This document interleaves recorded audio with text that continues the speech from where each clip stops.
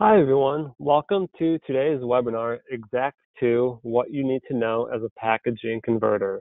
Presenting today is Mark Gunlock, a solution architect at X-Rite.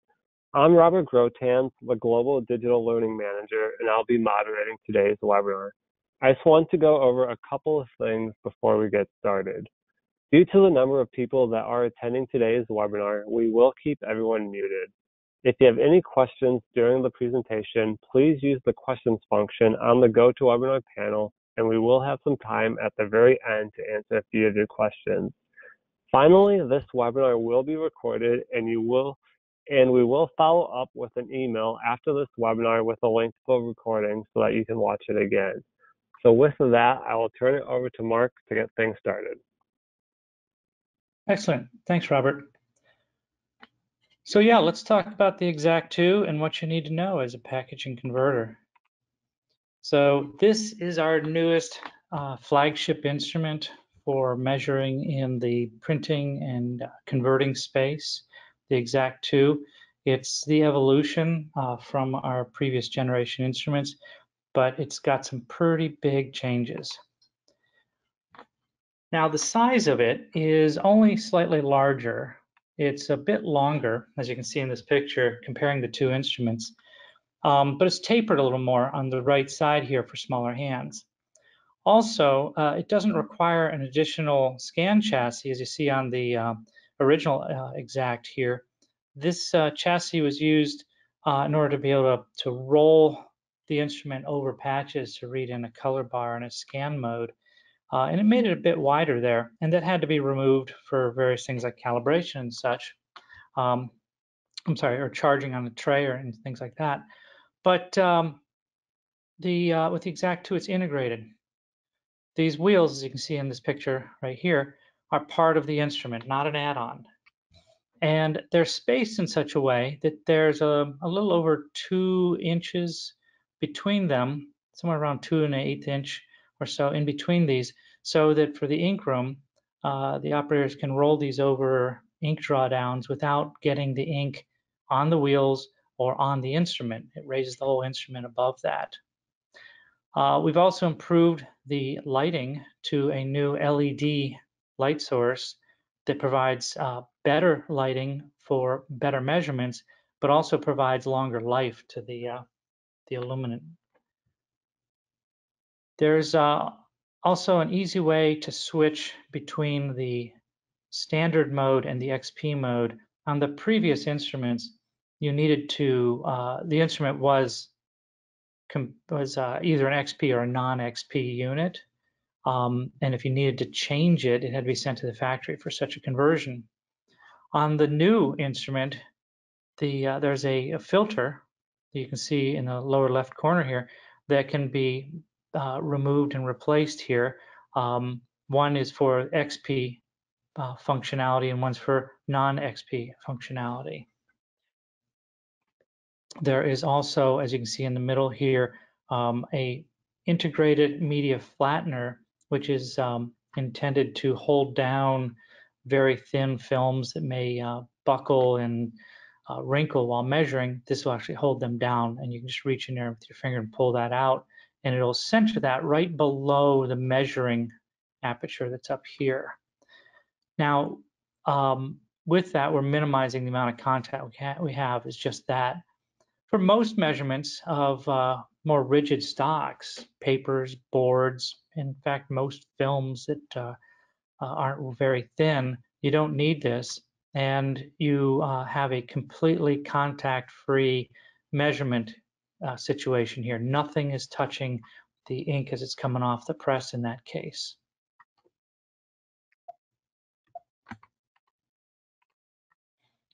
We've also improved the viewing screen on here. It's larger, it's a higher res, and as you can see here, you can tilt this. Now that does a number of things. We can put more information on the screen. The higher resolution means we can put finer graphics on here. And the tilting is really nice, especially when working with large packaging materials, boards, sheets, corrugated, where you have to reach far into the sheet to take measurements. you can tip the screen up so you can see it while it's flat on the surface for measurements, and you don't have to take a measurement and then tip the instrument up to see what it measured. You leave the instrument in place, and you can use the targeting and the display without lifting the instrument at all, and you just keep moving across taking measurements. It definitely speeds some things up for taking measurements and being able to see the results. The wireless capability is even better now. So we've moved to a Wi-Fi connectivity now instead of Bluetooth. Bluetooth works well when there's not interference like large electrical motors and things like this, and that interferes with anything that's Bluetooth. Wi-Fi, as long as you've got your network set up with good strong Wi-Fi signal and your IT department works with you, you can add these instruments to your network, which allows for much more stable connectivity. The charging station you see here is a contact. It doesn't require to be plugged in. There's no metal contacts between the instrument and the station here, but this little circle right here does the charging. And for calibration purposes, at this end here, there's a little switch here and a shutter, so that when you set the instrument onto the tray, it opens up the shutter to expose the calibration tile. And kind of cool thing here is that the instrument will measure, or I'm sorry, it'll read the QR code prior to measuring the calibration tile. The QR code tells the instrument what that calibration tile should measure. And so what that does, it actually allows you to calibrate your instrument on any charging tray that's in your shop. So if you, let's say you're a quality manager and you're walking around the shop and you realize you need to do a calibration, you can go to any station that has the charging tray, set your instrument on it, and initiate the calibration, and it'll use the calibration information encoded in the QR code to do that calibration with the white tile that's here. So it gives you a lot more flexibility. Also, on the instrument, is you maybe you'll see in the picture here at the end here, we've upgraded to the new USB-C connectivity. That will, if you're choosing to use USB connectivity, that'll also charge the instrument. So you can either charge it directly with the tray or through the USB cable.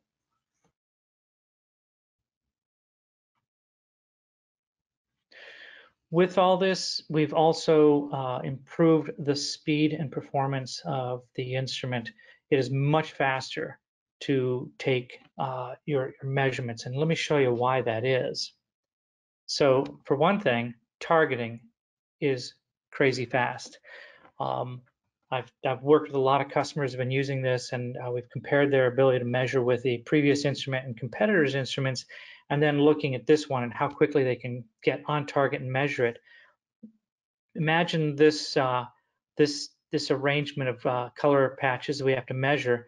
On our previous instrument, you would have to raise the instrument, place the aperture window on the patch you need to measure, and then lower it and take a measurement. And then repeat that, lift it up, move it to another patch, lower it and take a measurement. With our competitors, you put the instrument over the patch, you kind of cover it up and hope you got the right area covered, and then you take the measurement. In this case, you're looking through the screen of the instrument, and you can see exactly what you're going to measure. The circle here represents the exact area that you will measure. Okay, so for an operator to measure something like this very quickly, they merely have to place it on their first patch, take the measurement, roll to the next one, click the button to take the measurement, roll to the next one, take the measurement, move to the next row, and so on. And it's much quicker than any other instrument in finding your target and knowing that you hit the exact area that you need to. Our scanning capability to measure in a strip is greatly improved as well. Again, on our previous instruments, we had to line up the chassis with the bar and then we would lower the instrument on it and then hit the button and move across to take the measurements. That first initial part of lining things up was a little bit slower. This is so much faster here. We're going to take a measurement. Our measurement will be where this dot is, and these lines represent the direction that you're going to roll the instrument over your patches. So once you get that lined up there, you click a brake release to allow it to roll. You click a button to initiate the measurement and just roll across those patches, and it'll capture all that data very rapidly and very easy. You'll see that you're right on the patches as you're measuring. There's no doubt that you maybe rolled off to the side or something. It provides a lot more confidence in those measurements. Brand new to our instrument, and nobody else has this, is the digital loop. This, there's a little camera icon up here that in here, when I click on that, it brings up the loop mode, and this allows me to use our camera to capture an image that I can then save and use for reports or anything like that. So I've got an example here of some print defects on this job, and I want to record those, maybe for my quality meeting to figure out what we can do for corrective actions long term on these things or whatever. I can collect that. We saw a lot of people out there pulling out their cell phones or digital cameras and trying to take pictures of these things. And you always end up with shadows and glare and all kinds of stuff. Well, by using our camera in here, we're getting a much better studio environment to capture these images and save those away for future use.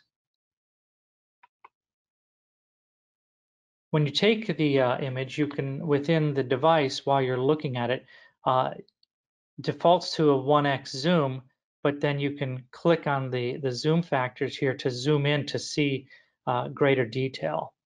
Okay, so I can see just where those defects are, what's going on, and really be able to diagnose the problem. And then with the included software called eXact 2 Suite, I can manage those images. I can take the ones that I want to use. I can then save those away, email them to other people, or post them with other reports or whatnot. This is the actual image that I captured showing the defects that I was concerned about with this print. I've got a number of items here that are very well illustrated, like the lamination issue and impression and so on, that I need to address. And so it's all captured very well here. I could not do this with my cell phone. The other thing that we've done with the instrument is integrate it better with the software. So in our ColorCert software, which is used widely for measuring press production and reporting back to brand owners the quality of the production we're doing. Well, with that software, at the end of every measurement of every sample that I collect, I get scores. Well, those are in the software, and traditionally the operator would have to go look at the software and see, do I have a passing score? Can I continue working on this, or do I have to fix some things? Well, now with the eXact 2, everything that's displayed in the software, as you see on the left, is also displayed on the instrument on the right, you see here. So if I take my measurement and I see that everything's in the green, which means it's all passing, it's looking good, I merely continue to take measurements. I'll save that roll, save that sample, and continue taking measurements and producing. If I see things here that are failing, or I've got a failing score, only then do I actually have to go over to the computer console and then use the graphic feedback that the software provides to help guide me into my corrective actions. But if I'm passing, I don't even need to go to the console. I can just continue to take measurements and control everything directly from the software. We also have improved Net Profiler. So some of you may be aware of Net Profiler is our calibration tool to bring a fleet of instruments all to a tighter match to one another, and bring them to a tighter match to a master instrument, so that my instruments will match anybody's instruments that have been net profiled. particularly important when I'm, say, a brand owner and I want to make sure that I'm measuring things the same way that my suppliers are. If we're all net profiled, their instruments and my instruments are all much tighter alignment to each other, okay? This is also part of the package for the eXact 2. This is included. Previously, this was an extra add-on. The net profiler card is changed up a little bit. The patches are put in a different orientation. But most important is that the calibration time is just about half as long as it was previously. The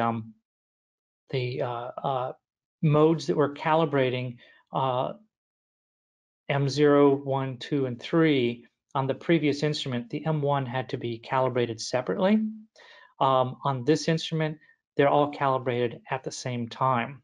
So it's one set of measurements through all these patches, not two. So much faster that way. And again, like I mentioned earlier, the targeting of each of these patches is going to be much quicker too. You'll be able to just place the instrument over the patch, measure it, and roll to the next one, and so on, rather than lifting the instrument up, lowering it, aligning it properly, and so on. It's much quicker. Also new is the fleet management capability here. This also comes with your eXact 2 instruments. So this provides you, it's super helpful for a fleet of instruments across an organization at one site or multiple sites. It allows you to view the status of your warranty, your current certification, net profiler status, the firmware status. That's all you can see right down here. These little icons here show me those things, okay? Warranty, certification, net profiler, and firmware. And the green light means it's all current and good to go. Red lights mean that it's out of, it's expired. And then the amber here means that it may be in the process or scheduled for an update. In fact, in the software, I can trigger to update firmware on instruments that I see that are out of date. Within the software, I can go in here and force it to push the firmware down to the instrument, and then it'll be ready when the operator is ready to trigger that update on the instrument. They can basically click the OK, and it'll apply that firmware update. It will not interrupt their production. They can also, you can manage your service, you can check out your warranty expiration dates, and you can even trigger a service request directly through this interface by looking at that instrument. If it needs to go in for service, you'll be able to click a button and it'll partially fill out your RMA request, and you just have to add a couple more details, but it'll already collect the serial number and all that and put it in there for you. So it's a lot easier to submit those requests. So the firmware, what the operator is going to see is when you do a send a device to the firmware, the operator will see this message come up, and they'll have the option to allow it to do the update right now or later, so it's not interrupting production. The net profiler visibility on link is that you'll be able to see its status, but the other thing that's really cool for people to see is just how much tighter things got on your instrument. Here's an example of a real instrument. This is my instrument, in fact, that in the unprofiled mode, these were the deltas from the targets, and then in the profiled mode, it moved the deltas even, much smaller, tighter match. Okay, so it was acceptable in its unprofiled state, but it got much better in its profiled state. And if I looked across my fleet, I would find that most of my instruments would get down to a much tighter match like this.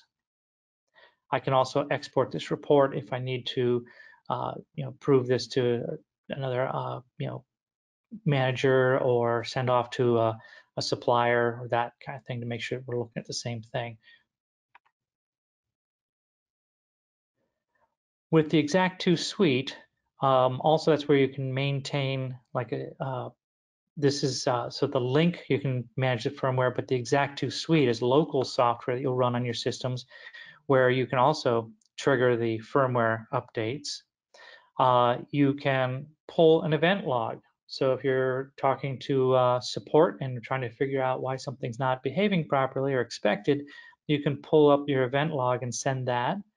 And in the rare case that things just aren't working right, you can do a full factory reset to bring everything back to the original settings and then go back and set things the way you'd like. The other beautiful thing, though, about this is this feature called the device screen view. This is really good for remote troubleshooting in a case like if you're working with your X-Rite support technician. You can bring up this view to show them what you're seeing on the instrument.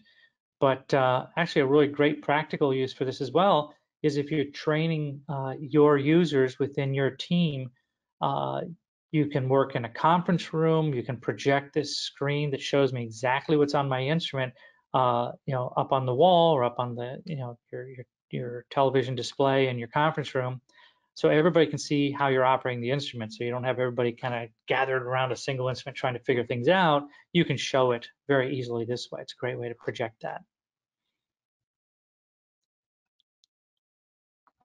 The Wi-Fi configuration is also fairly easy here. What you'll need to do is when you set up the instrument on any of one of your workstations, you'll launch your eXact 2 suite software, plug in the USB cable, and it will pull from the instrument the IP address and the name of the instrument and everything, and it'll cache that away on your computer. And then when you go to launch any X-Rite or partner software that supports the eXact 2, the list of instruments will just show up in the software, and you can select which one, either by the serial number or by the name, which one you're using. So while you have several of these on the network, you can select the exact one you're using at that workstation from the list. So this makes it really easy to move instruments around and configure all your software to communicate with those instruments. So that's what I have for the eXact 2. I'd like to open it up for questions at this point.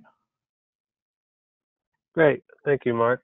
So if you have any questions, feel free to submit those now. While we wait for questions to come in, I am going to launch a polling question. If you would like to get more information or speak to someone about the eXact 2, feel free to answer this question, and we will see if any of your questions come in. I do see one question right here. What file format are the digital loop images? The images are in a PNG format, so they can be opened on any computer and pretty much any graphics application or file preview application. And they're 1600 by 1600 pixels, so they're pretty decent resolution. So as you saw on the slide here, you can see really fine details pretty well.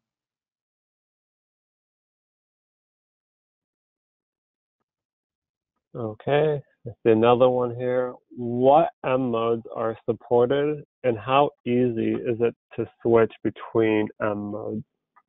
Excellent question. So all of the M modes are supported here, M0, 1, 2, and 3, for the eXact 2 standard instrument. There's no need to switch. We actually capture all modes in a single measurement. On the XP, because we had to change the filter for the XP to deal with the issue of measuring film materials, extruded films, we remove the filter that's required for polarization. So therefore, the M3 mode is not available on the XP, but the other modes are. Can existing net profiler cards be used to profile the eXact 2, or do you need a new card? You'll need the new card, and when you get your instrument, it'll come with a new card for that subscription. Is the eXact 2 available in an XP version? Yes, thanks for asking that. I should have been more clear about that. So it's actually 3 versions of it. There is the regular eXact 2, there is the XP version, And then there is the eXact 2 Plus, which actually provides both filters to switch back and forth. And to be clear, because I wasn't very clear earlier, the the uh, the regular eXact 2 comes with the non-XP filter. The XP, of course, comes with the XP filter, and the eXact 2 Plus comes with both. But if you have the XP or the non-XP unit and you choose to want to change it, that is a field serviceable or field change you can make. You can order the other filter and switch it out, but the Plus comes with both. Related to that question, how can I tell if I need the XP version? Excellent question. So what we found a long time ago with the original XP, or original eXact rather, was that we were finding that some users, particularly with extruded films, were finding inconsistency of their measurements. You'd move the instrument in a small amount and you would see a fairly big change in the measurement. And what we found was it was an interference between the polarization filter and the tiny little lines that are in the extruded material. And the way you can test that is if you take a measurement with your instrument, and this test is for any instrument, okay? So if you're using ours or competitors or whatever, if you take a measurement and very carefully move the instrument about, say, 30 degrees and take another measurement and move it another 30 degrees, take a measurement, and so on. In fact, when you do a test, it's a really good idea to mark the area you're going to measure to make sure you're putting that instrument exactly in the same spot, okay? Because we don't want to get the difference of the movement of the instrument on the actual material. You want to get only the difference of changing the rotation of the instrument, okay? When you do that, if you see significant differences of, say, over 0.4 delta E, sometimes you can see some stuff as high as 2 delta E, but you'll see fairly large difference there. Then you may have an issue there that's related to that extruded film interfering with the polarization. Now keep in mind that repeated measurements there below 0.25-ish, are probably just those are normal. But when you get up much higher than that, that may be an issue. So again, extruded films is primarily the concern there. And you also, on the instrument, by the way, when you do that test, you'd want to set your instrument to use delta E76 for that comparison, not delta E2000, because we want to look for that level, that using that method to do that mathematical difference. I will take one more question. What Pantone libraries are available with the eXact 2? Okay, cool. So it comes with what we call the master libraries, and those represent what's in the printed books that you get from Pantone. So you've got your coded and uncoded, you've got your pastels and neons. Now, the other libraries that are available through subscription are Pantone Live libraries, and you can connect through the instrument or through the eXact 2 Suite software to load those libraries directly into your instrument if you have a Pantone Live subscription. Perfect. That was the last question we have time for, so that will mark the end of our webinar. We will follow up with you if we didn't get a chance to get to your question. Again, you will receive an email with a link to this recording as well so that you can watch it again. With that, I'd like to thank everyone for joining and have a great rest of your day. Thank you.